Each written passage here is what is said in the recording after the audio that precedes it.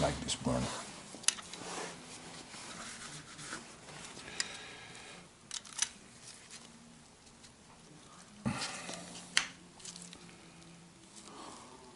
Then you level out, make sure. It's got a little slide, you push it all the way down to the touch this thing down here. And then you get that little set screw there. You tight.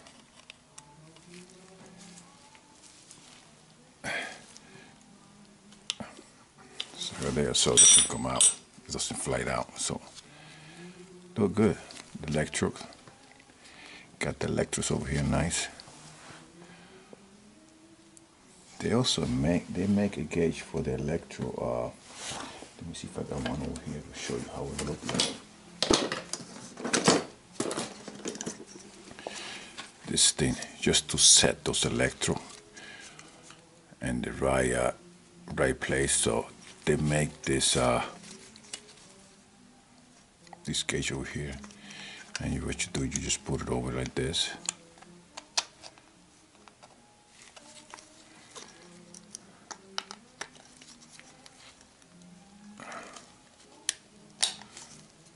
And right there, I guess you could play with it. And right there, perfect, pretty much set. Hold on. Basically, right there. And right there, you see the plastic the way perfect. So that's how you set those electric if they're offset. And you can see right there, they line up with the little gap there.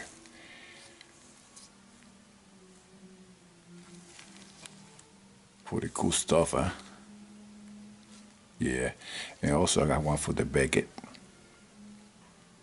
But you know, when you do this for a few years, really, you just to looking at, just by looking, you know where you are, you know. If you gotta, when I do have a little doubt, then I look for my gauge, and so you see those. That's where the spark go across. 14,000 volt go across, and then like the air just blow a little bit of spark out and heat the oil coming out of that nozzle there, and that's how the fire is. That's how the flame goes in. And this is made for that. You see that little tip over here? You can see right over here the little tip there. So it's got to go in between, and that's pretty much close, real close to where you want to be. So put this baby back on over here.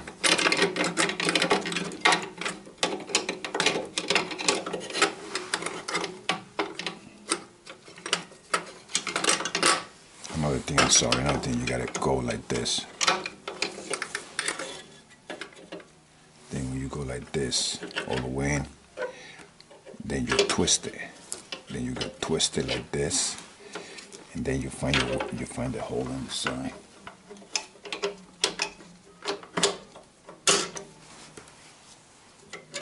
Right, that's the way it goes in. When you take it out, you pull it off the hole. You gotta twist it. You gotta twist it. Then you pull it out. The other white, it's not gonna come out. Right? And then when you go back in, same way. Go all the way in. And then while you go in, you kind of twist it and find your way to the slot. There's a hole over here on the side. You in. And that's how you carlin burner work. It's all different, you know. Got their own different way you could work around.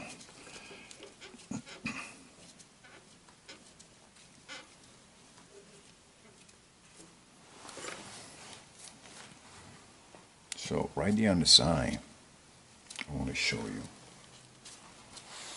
want to show you something right quick.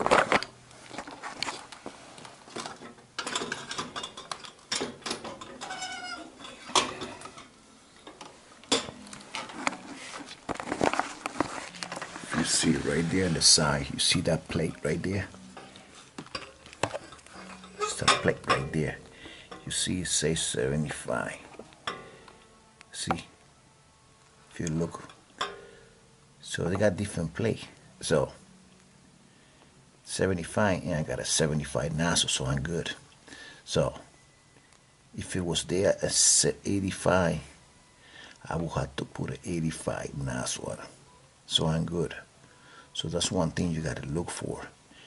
Make sure you got the right plate on it. All right? And I also tell you the intake air